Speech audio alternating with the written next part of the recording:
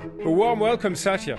So great to have you joining me for this Positive Leadership podcast. Thank you so much, Jean-Philippe, for having me. It's such a pleasure. You know, you and I have been speaking and engaging a lot on a few of the topics we're going to talk about, on people, leadership, values, culture, transformation. But today it's about having a more personal discussion with you, Satya, about those topics. So looking forward to have a great dialogue together. Absolutely. Yeah, so let me start, with your personal journey and your childhood in India. I mean, you share some of those stories in your book, Eat Refresh, and in some interviews as well, all the way back to your passion for cricket, but also, of course, the big influence, I think, of your parents, from your dad as a civil servant and your mom as a Sanskrit scholar. How did they shape you, who you are as a leader today, Satya? It's a great question, and I think, I don't know, I wonder whether it is Tolstoy who said it, but, in some sense, what shapes you is your own life, right? And the more you grow, you realize that. Growing up in India, Jean-Philippe, as you mentioned, in the late 70s, mid-70s, late 70s, early 80s, in what is now, in Hyderabad and Delhi, those were the two cities. It was a very different time and place even in the context of India. I kind of look back and see what those cities even are today, and especially Hyderabad. It's just a very different milieu. And to your point, my parents were massive influences in my life. When I look back, I've lost both of them now, and as I reflect on their influence on me, just for example, I'll never forget this. My parents were just academically super well accomplished, but at the same time, they gave me space in some sense. To your point about my passion for cricket, I mean, I never dreamt of for sure being CEO of a multinational company. All I wanted to do was grow up in Hyderabad, live in Hyderabad, play for a bank, and stay there. I was very provincial, quite honestly, in terms of my ambition. But I think that that curiosity my father had for ideas and new things and breakthroughs, and the calmness my mother had of being present, somehow the combination, I think, has had a significant, I would say, influence in my approach, in the ups and downs. All of us have the ups and downs, and the question really is, how do you navigate? But it's just it's a massive blessing. I think all of us are shaped by our childhood and parents, and I was lucky enough to have a life with parents who were loving and giving, and in retrospect, a huge influence. I can feel it, obviously, Satya, in your own interaction with people. I'm sure there's a lot of your dad and mom coming through that. And, I'm not going to get into my own childhood as well. I will tell you, maybe same kind of passion. I had a passion for soccer, not cricket. And it was when I was really 10 years old. I thought one day I might become a professional soccer player. I never made it, by the way. So maybe we have something in common. We missed our dream jobs early on in our careers. But we found, at least the life was kind enough to make sure that we found the right market fit, let's say. Exactly. So, Satya, I remember actually really well your very first speech as a CEO, when you said something that really stuck with me. You said, I want us, to all the employees, by the way, all the employees who are listening, watching, or some of them in Redmond, I want us to find meaning in our work. And you articulated at the time our new mission as a company, succeeding, of course, to our founder's mission. So why do you think it's so important for companies to have a purpose beyond only making profit and money, which is expected from companies in the first place? Why is that so important? Yeah, I mean, there are two threads, Jean-Philippe, for me in that entire piece. I mean, for the two of us who have grown up essentially through our entire professional career at Microsoft, I felt that there was a reason why I stayed, you stayed. I felt that Microsoft represented in its essence something that caused me to commit. I wanted to invoke that at scale. So in some sense, it was just not by accident that whatever 25 years of my life had gone through and I was still at Microsoft. And so I said, why is that? And it is because of that sense of purpose and mission of the company that I identified with. I always, we used to, at least when I joined, which was after you had joined, we used to talk about our mission as a PC in every home and every desk. And the reality is, by even the end of the 90s, at least in the developed world, we had more or less achieved that mission. I felt we kind of were a little lost, and we went on this journey. What is our mission then?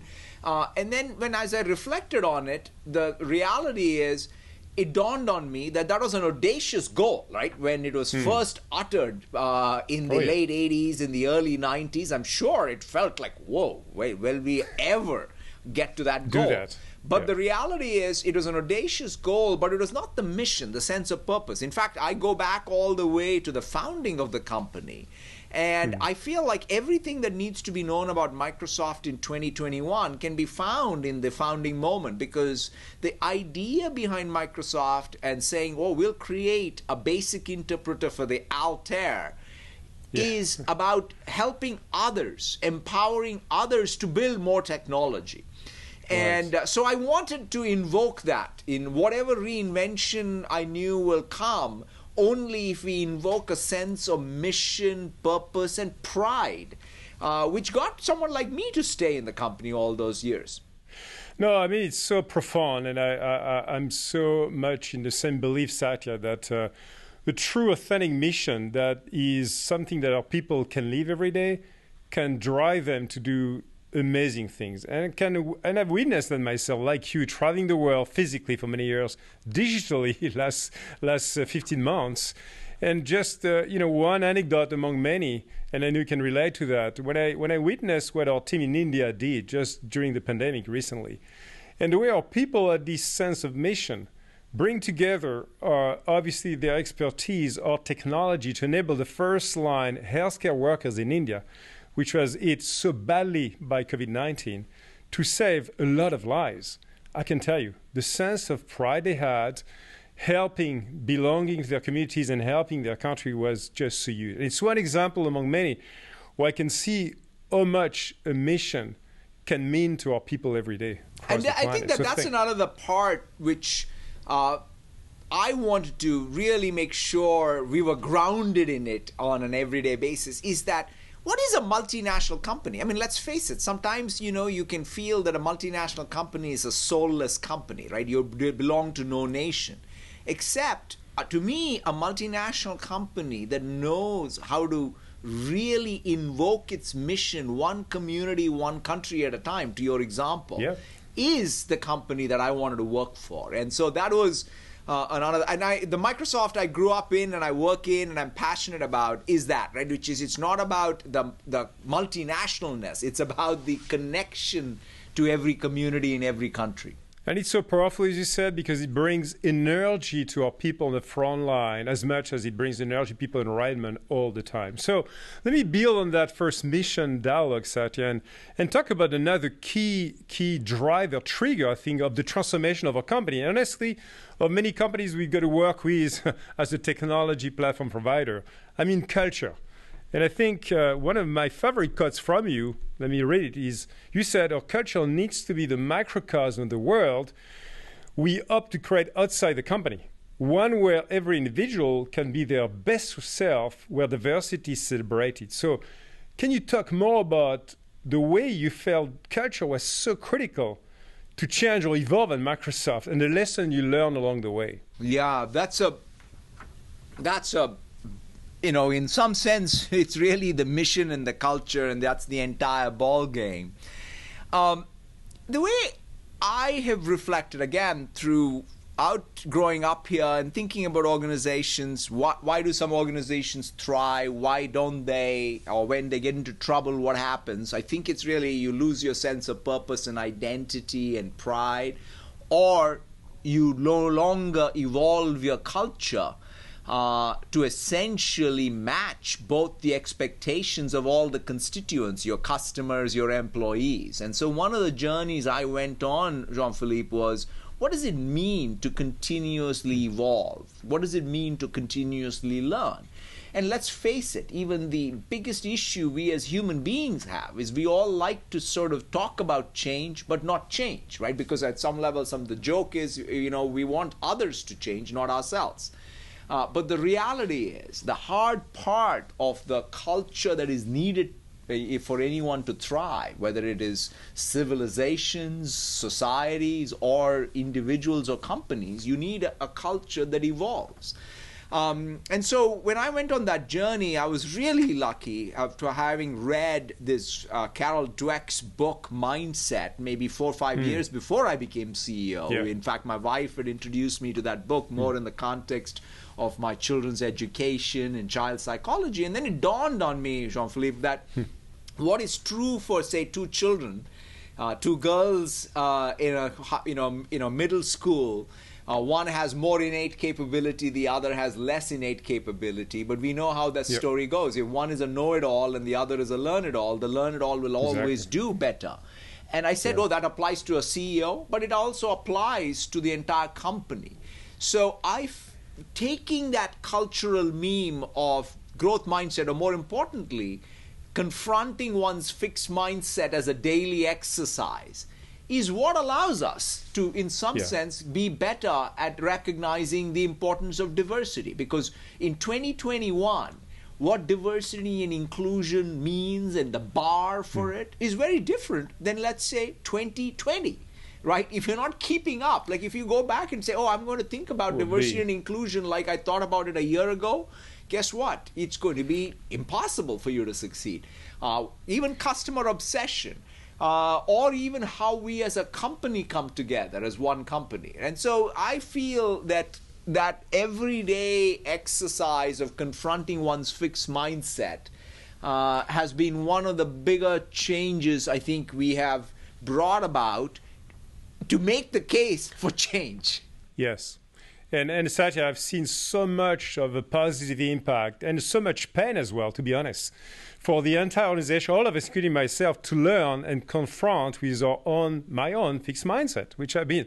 And one story, and I think it shows the power of that cultural transformation, which I believe has been the key trigger of the change we made as a company. Of course, still more to be done, by the way, as you remind us every day at the SLT.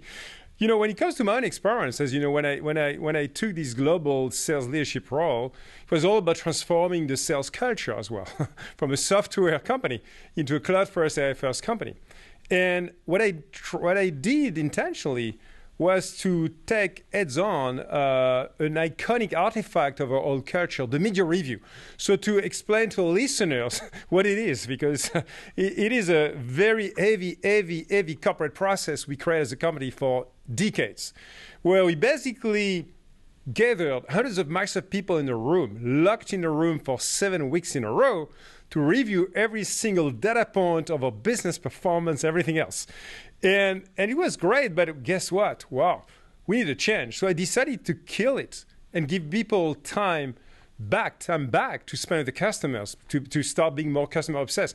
And the reaction I got really literally 2 months in my job, Satya, was so overwhelming positive. I received like hundreds of thousands of messages saying, it is such a good moment for us. And I understood the moment where I was just starting to address that cultural transformation, the sales culture of the company. So it's a big deal. So Satya, just adding to that, culture takes also a lot of qualities and skills from each one of us to change, shape, and also role model. You are known clearly, and I can see that myself as a leader with great empathy. And I think that you've been sharing as well openly how much you learn as well with your son Zain and his cerebral palsy, and the way you, your wife, your family have been really nurturing and really living empathy every day. But I'd like you to basically bring that context into your professional life as well for the listeners. How do you connect the dots with empathy, but also work, innovation, success in your life, professional and personal life altogether? Yeah, in fact, The word empathy, sometimes people associate with as, oh, that's some sort of a soft thing that is not related to business, or people say, oh, that's what I have for my friends and family, but I'm a much more hardcore business professional. And the thing that dawned on me, though, is the most innate thing in us. It goes back even to the change and culture part, which is the most innate thing in us is that we learn through our life's experience every day to understand deeply more the people around us, whether it's our friends, our family, or our colleagues or customers. That's what life teaches you. If there's anything, every day you learn more about how to think about people and their thoughts and how to be able to relate to them. And that is, to me, design thinking, right? I mean, if you think about innovation, right? What does a company do? A company needs to meet unmet, unarticulated needs of customers. How is that insight? Where is that inspiration going to come from? I think it's going to come from that deep sense of empathy. It may come for an engineer to actually have that stroke of insight when they see a log file of data, of saying, oh, wow, that was the customer journey, I should build a product for it. Or it's a salesperson who's listening beyond the words that are being uttered in a particular setting. So I felt that empathy is a beautiful word, and let us give it the broadest meaning versus its narrow, colloquial sort of meaning that sometimes we have. And again, I feel it's at the center of what businesses have to do. Of course, the beauty of both, I think, the growth mindset and words like empathy are, it also integrates. See, the other thing that I've always felt is we kind of say, oh, this is life, this is work. But, it just doesn't work that way, right? Our work is life, life is work, they're integrated, and the more we can do, even in language, mental thoughts and processes, where we're not trying to treat work as some transactional thing and life as something different, where you're apologizing about one to the other, but integrate the two, I think it helps. It helps in many, many ways in both innovation and success professionally, but also in being able to relate to people in and around your family. No, it is so true, Satya. And I would say, you like me differently, obviously. All of us have different lives. I mean, I got to learn a lot as well and reflect, through my family journey as well, the power of empathy and truly change my approach that I've been having myself as a more traditional leader who wanted to compartment my job from my family and the rest. And the reality, it's not real, it's not authentic, it's not about you. And so clearly to me, that empathy is about opening your mind first and to be able to listen deeply and be keen to learn very different perspective from anyone you get to meet, as you said, and I've witnessed you doing a lot of that in many meetings internally and externally. It's also about staying out of judgment, which is so hard for all of us. Little voice, saying, oh, this guy, that person. So no judgment. Recognizing emotion as well from others and communicating your own emotion as appropriate at the right time as well, real time. And speaking the truth as well, when it might be uncomfortable, which I think is another aspect of leadership, which is not easy, is to expose issues, problems in a positive way with people. So building on that, maybe Satya, you said success can cause people to unlearn the habits that made them successful in the first place. So what are the habits or leadership qualities that you work on to ensure that continued success? And what do you look for in your leaders at Microsoft? I mean, all the people you've been growing, nurturing, hiring every single day in a company. It's a great, great question. And it's sort of one of those things where every day, I've learned a ton, quite frankly, from you. And what does it mean to be a leader? And what does leadership excellence look like? And the thing that I would say I've come to recognize is, one, it's a privilege, right? Like, you got to start by saying the fact that you get to be a leader, it's sort of as it's a privilege, and it's a state of mind, right? It's not like, oh, I need to be in a leadership position to be a leader. It's sort of an approach, and I would say there are three things that at least come to me, and that's something that we have tried to even build more muscle around at the company. One is leaders have this innate capability to come into difficult, ambiguous, uncertain circumstances and bring clarity, right? You never meet someone and say, oh, that person is a leader if they come into a situation where it's confusing and create more confusion, right? Leaders don't do that. Leaders create clarity. The second attribute of leaders is when you meet a leader, they create energy, right? And they, and across the board, they create energy by not saying, oh, I am great, my team is great, and everybody else sucks. That's not leadership. Leadership is about creating energy across all constituents required in order to go after a mission. The other thing, and the pandemic has been an amazing example, right? If you think about even the example you used earlier in India or every country, quite frankly, the pandemic was a tail event none of us could anticipate. Leadership is about being able to solve over-constrained problems, right? I can't wait and drive success in spite of the constraints. That's leadership. And you can't say, I'm going to wait for perfect sun and weather and, conditions in order to do my best work. I mean, that doesn't happen. And so to me, bringing clarity, creating energy, and driving success are really the three attributes of leadership. And, I'll acknowledge that it's a high bar for all of us. And every day I like to sort of say, shine the light on how did I bring clarity? Did I drive energy? Did I create success and unconstrain the problem so that it can even be solved? And I think those are things that I think at least I've come to recognize. And I come to recognize and live those principles, Satya, every day as well, which is challenging, sometimes. But I would elevate one of them, which is energy, because, as you know, I'm trying to practice this positive leadership. And one aspect of that is, my belief is, life is all about energy in the first place.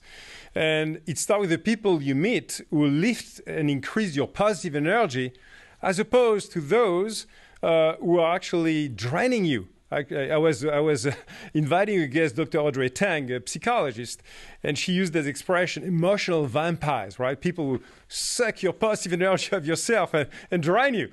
And so it's really important, I think, to recognize that. And also the professional projects that you decided to focus on that energize you and those that burn you out. Satya, let's talk now about really not just the importance, of course, of empathy as a leader, but also the way you've been navigating yourself at times of pandemic. This balancing act, again, between really empathy, taking care of others or team members, community customers, and driving hard because expectations are high on Microsoft as a public company. How did you make that balance work well for you as CEO of Microsoft? That's a fascinating question. I'd say that the thing that has been most helpful is the management framework that we started just before the pandemic, that you were obviously very instrumental in helping us create, which was the model coach care framework, right? I mean, I shudder to think even, Jean-Philippe, what it would have been like if we had not invested in what we felt was necessary for just good manager excellence, modeling what excellence looks like, what coaching looks like. But quite frankly, that last element of care was a game changer, right? Because in the pandemic, it became the entirety, right? If you had a leader or you had a manager who felt that who understood what it means to care for their team, because in some sense we had this one big tail event, but then within that tail event, every circumstance was different, right? I mean, think about it, right? There were people with young children, and their education disrupted. There were people with their parents who, they had to take care of in trying circumstances. So a leader, a manager who understood what it meant to provide that flexibility, care for their people, and yet at the same time move the mission and the project forward was, I felt, everything. So I think that I'm so glad we started to put more focus on it, but becoming a good manager, even for me, this model coach care as a framework, I think is just something that, again, requires everyday practice. No, I agree with you, Satya. I think what I've experienced myself, particularly I would say with the first line manager, as you know it, everything happens or ends at the first line of management in a company, whatever is the size of the company. And, when I reflect myself, actually, a few years back, I was trying myself very hard to transform our sales managers, as you may remember, across the world. And my team convinced me with a brilliant but quite intimidating idea. What they said, Jean-Philippe, we'd like you to do a live coaching session with just one of the very best world's coaches called Michael Bungestanier, very well-known coach. And so invited me on a stage at Ready, which is our internal event, where I had thousands of managers basically looking at me. And I can tell you, it was a humbling experience, showing vulnerability and more in thousands of people. But the reaction I got after that moment on stage was, again, overwhelming positive. People felt that I liberated them by showing my own weaknesses, my own gaps, my own inability to address some of the coaching questions. And that got really us to embark on that coach model care framework in a much bigger way. So clearly, to me, it was a powerful moment, and I believe we have still more work to do. But most leaders, I think, have to work on their first-line managers every single day. Let's keep going, Satya, about the importance. Again, you talk about importance of employee well-being over the last year. How do you yourself basically balance your professional life, personal life, with the level of responsibility in your hands, of course, both leading the company and the chairman of the company as well? So a lot of things on your shoulders, Satya.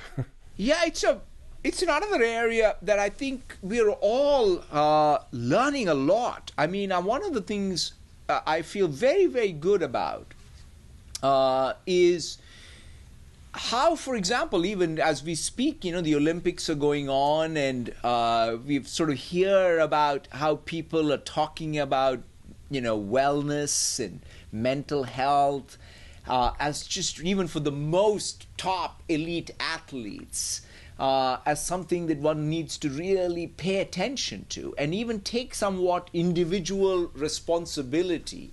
And for the society and companies to really give the space for people to be able to do that. I think it's a very important part, of our evolution as human beings in society. So I feel very good that finally we're talking about well-being. We're not just thinking about productivity in a very narrow way, but we are talking about it inclusive of well-being.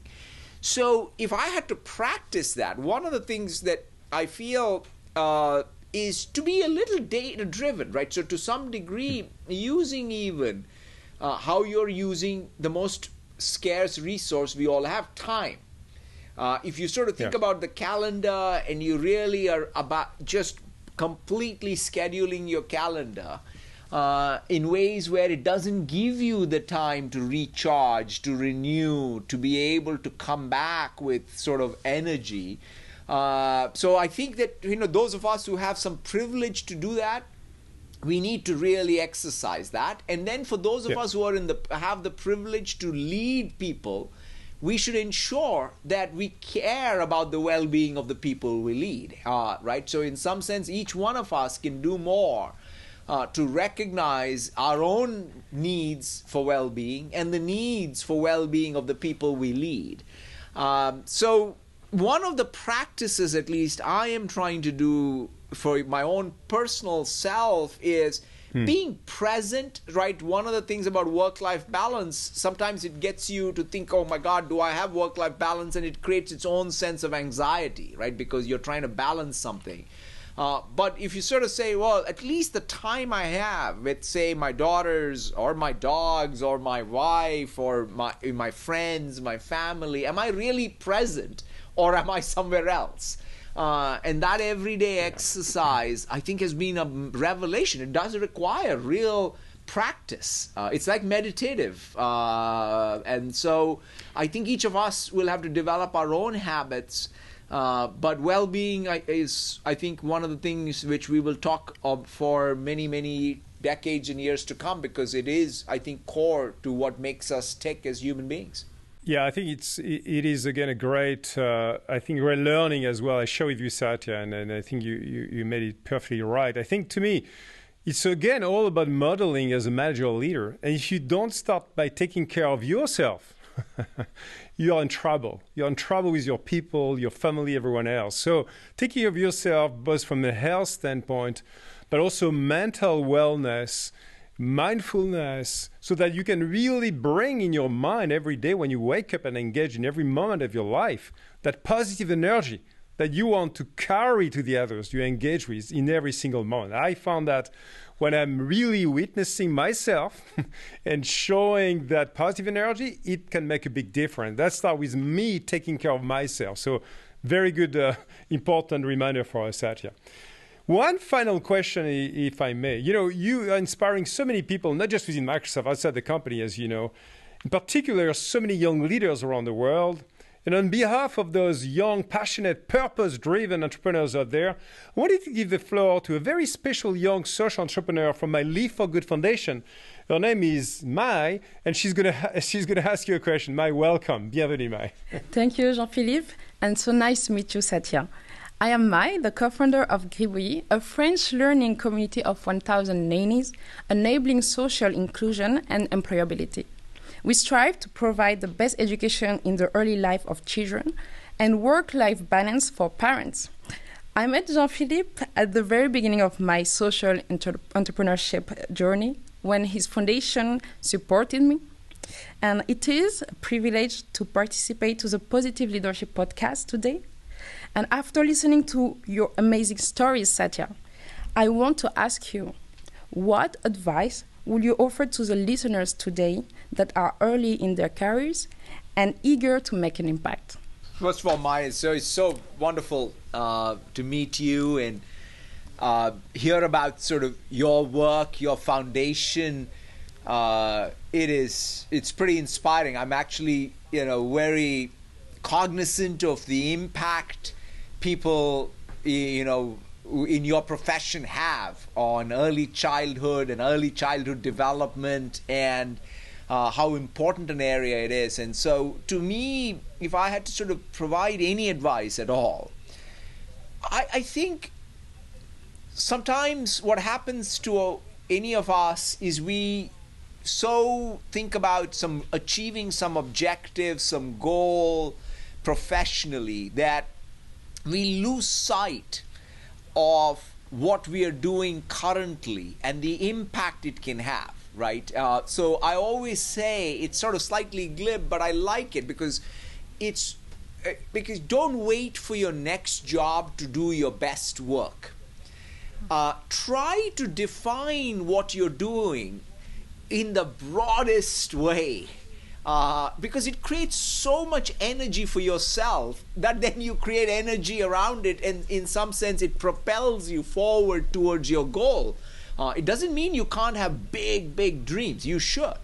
But at the same time, let us also be grounded in how important a job you're doing today. And when I reflect back at my Microsoft career, that has been true. I felt the first job I had at Microsoft was as important as the CEO job. I never felt any different as a 24-year-old joining the company than I was, let's say, as a 46-year-old becoming CEO. It was exactly the same. I felt like, oh my God, this is the biggest job, greatest job I can have.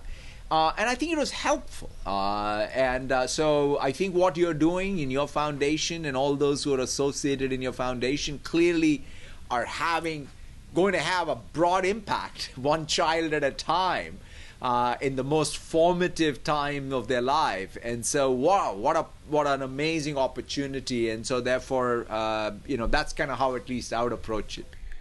Thank you so much, Satya. And let me, if you don't mind, just recap my own learning during this podcast. I'm trying to share with my listeners the key takeaways very quickly.